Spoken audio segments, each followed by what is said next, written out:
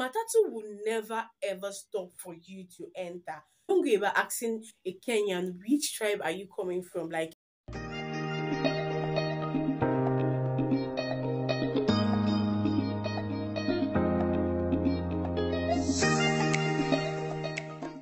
hey you all, welcome back again to my YouTube channel. My name is Rukidima, and today I'm going to be sharing with you things you should avoid doing in Kenya if you really want to survive there.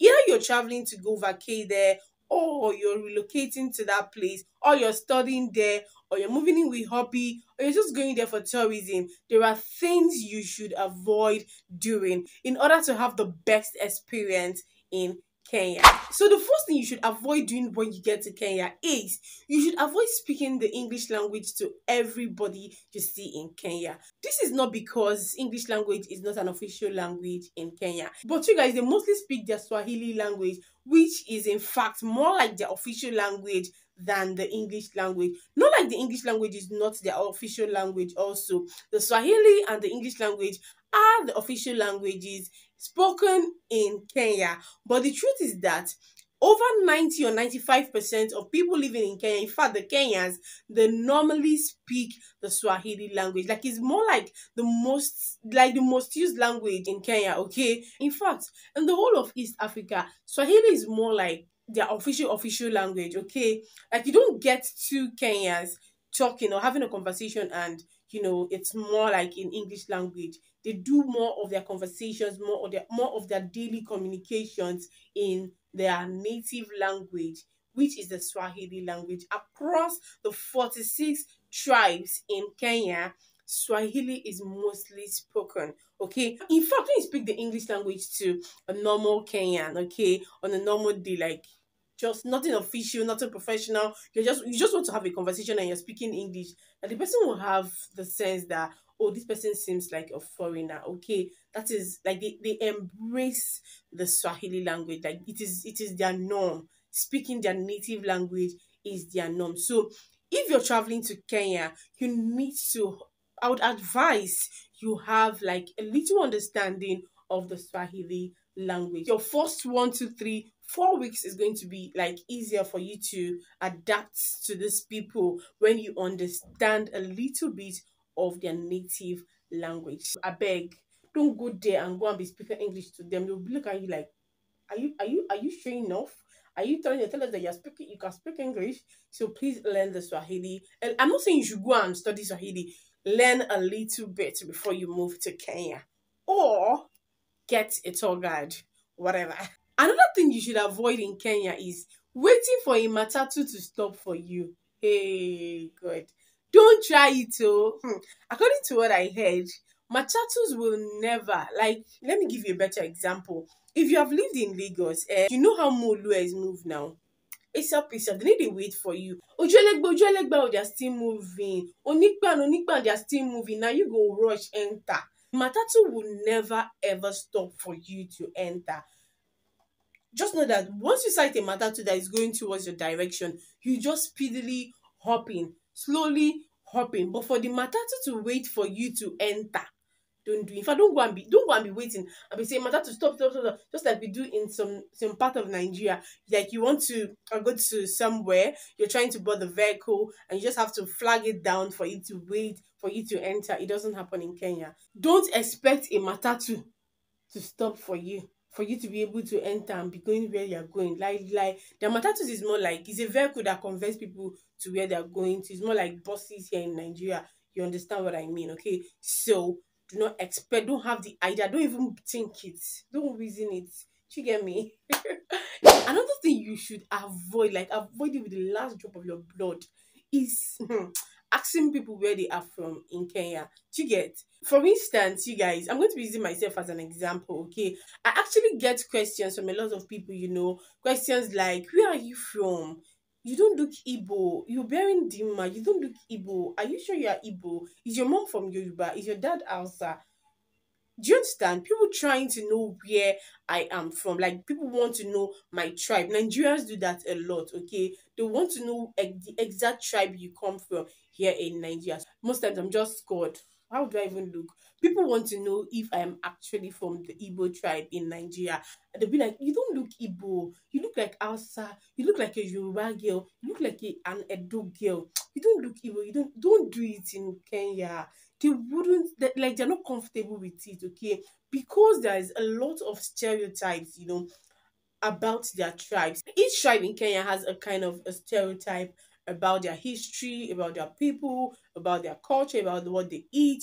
There's this kind of stereotypism, about them. And most times they feel bad, they feel awkward about it. So you don't go about asking a Kenyan, which tribe are you coming from? Like, what tribe exactly are you from? They feel awkward, like they don't feel comfortable with it. So if you're a Nigerian moving to Kenya, please avoid asking people where exactly they are from. Avoid asking them their particular tribe. They do not feel comfortable with it. In fact, they like to see themselves as Kenyans, okay, just because of a lot of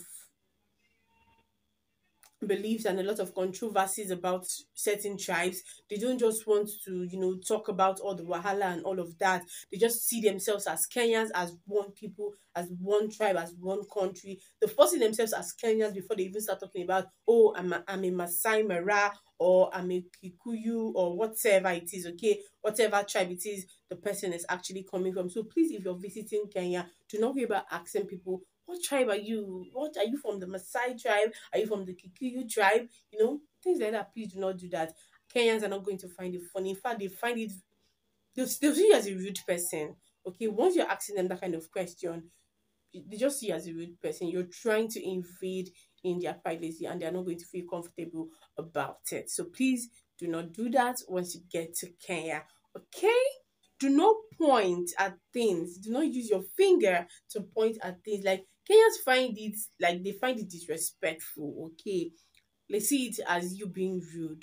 They see, like, you don't respect that person enough to belittle the person with you pointing with your finger. Okay, if you want to beckon on someone, if you want to indicate something, it's advisable you use your whole hand. Like, I don't even know how they do it, but it's unadvisable for you to indicate something or beckon on anybody with your fingers. Kenyans find it highly disrespectful. So please, once you're going to Kenya, do not do that.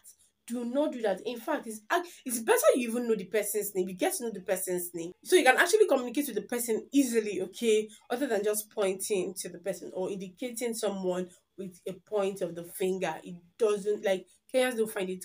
Don't do it in Kenya, please. Don't do it, okay? You all know that Kenya is home to the big five, right? So when you get to Kenya, there's something I want you to avoid doing. Don't buy things anyhow, especially elephant horns, rhino horns, ivory from the elephant horse.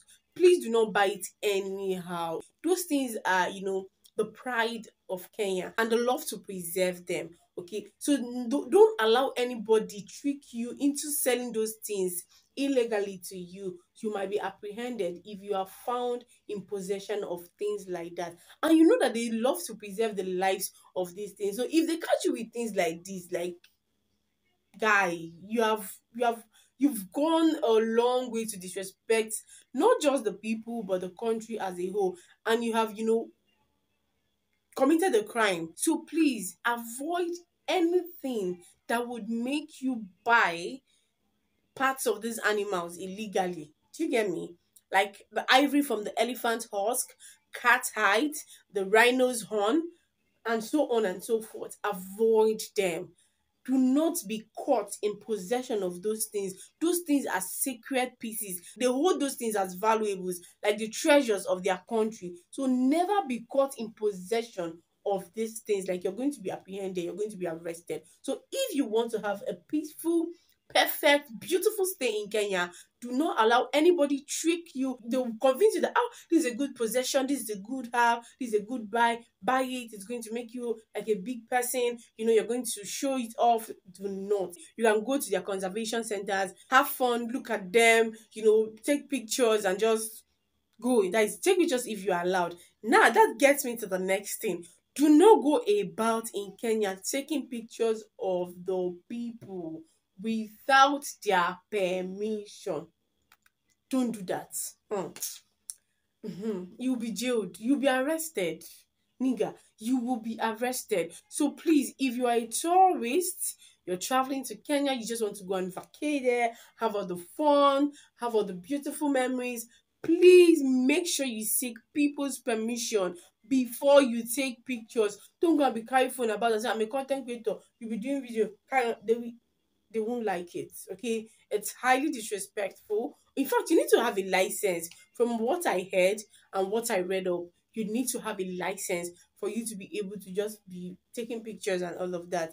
You need to be licensed, like just like doctors are licensed here in Nigeria. You need to be licensed in Kenya for you to take pictures. Okay, there. Don't just go about creating content. You need to be licensed. So I believe like people like Miss Trudy, Wodemaya that visits Kenya, the Mwango, African Tigress. I believe all those people, they are licensed because yeah, they're always showing us content. So you also need to be licensed if you're a content creator visiting Kenya, or if you're just a traveler that wants to go there, have fun and take pictures too. You need to be licensed. Don't just get. They won't like it. They won't like it. Okay. Another thing you need to avoid in Kenya, if you want to have a peaceful, like comfortable, you don't want your body to be hurting you like this in Kenya. Do not go to shopping malls during weekends. So a Kenyan, I was having this conversation with a Kenyan on Instagram, and she was like, during weekends, hey, all the malls are full to the brim. Like, full to the brim. It's more like they just everybody, oh, yeah, come and shop during weekends. Like that is the time every Kenyan comes to shop. So if you want to have a peaceful shopping experience, a peaceful shopping spree, please do not go to shop in malls during weekends in Kenya. Like it's crowdy, rowdy. People are everywhere. You don't feel uncomfortable, and it's more like a guarantee to theft and robbery and all of that. Okay, so if you want to have like a beautiful shopping experience in Kenya, you want to visit the malls and you just have fun, do not go during weekends. I don't get Borogo, okay, your body will be hot. If you go during weekends, your body will be very extremely hot like this because the crowd is on another level. I wish she was telling me, I'm like, she is only during weekends that everybody used to come out. She now said that it's more like they'll just ring bell for all the 46 counties. Oh yeah, everybody be coming out to come and shop. Coming out. So please, if you're a traveler, if you're not a Kenyan, like if you're not used to that kind of crowd, shop during weekdays and then allow the people who are already used to the crowd to shop during weekends. Okay.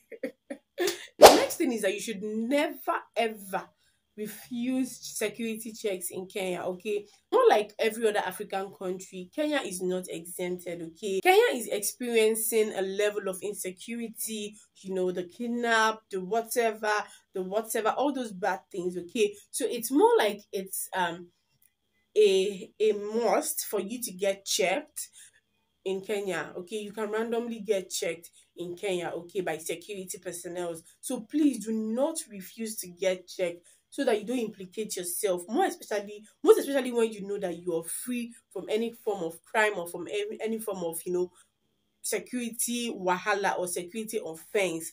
Do not refuse to get checked, okay? Once you get to a point where you need to get checked, allow the security agents to check you and give you a pass so you can go. This security checks is one of the measures the government is taking to eradicate the kidnap, the robbery, the insecurity they are experiencing in Kenya. So please do not refuse to get checked by security officials once you get to Kenya. Do you understand? Another thing is if you're visiting Kenya and you happen to be visiting the central business areas, like the business areas in Kenya, open your eyes like this. Your sixth sense should be all it's like you should be active. Be conscious of everybody. And the truth is that Kenyans walk briskly, okay? Like they're always walking fast, fast, fast, fast, fast, fast, fast. So you just need to be conscious of where you are, be conscious of who is walking around you, okay? So that you don't get you understand what I'm saying? Okay, you don't just start saying, I lost this, I lost that. I don't know how they took this from me. I don't know. be conscious of where you are. You need to be conscious. You need to be, your eyes need to be open. You need to know, don't just put yourself together and just know, be conscious of where you are, be conscious of everything you have on yourself, be conscious of who is walking past you. You need to be security conscious. So don't just go to central business areas in Kenya and you're just, oh, and when new person, they will chop you. They will chop you. Okay. The last but not the least thing you should avoid doing in Kenya is avoid the lungus. Hey, hey. You see all those up and way. Do not go there, especially at night. Okay, especially if you're moving at night. Like once you're in Kenya like this, say no to shortcuts, especially if you're a new person, like you don't even know your way around. Okay, what are you going to look for in shortcuts? Please explain to me. Explain to me. No, tell me what exactly you're going through a shortcut for. Why? What do you want to go and explore that you're going through shortcuts? Well, they will tell you when you take that shortcut. They will tell you. So once you're in Kenya, avoid the lungos. Okay. I hope you enjoyed this video. I hope you learned one or two things from this video. If you like this video, please give it a thumbs up, share it, and drop a comment in the comment section. If you're a Kenyan and there are other things you want us to avoid when we visit your country, please share it with us in the comment section. Thank you so much for watching. I love you all. And yes, one day I'm going to visit Kenya. Bye.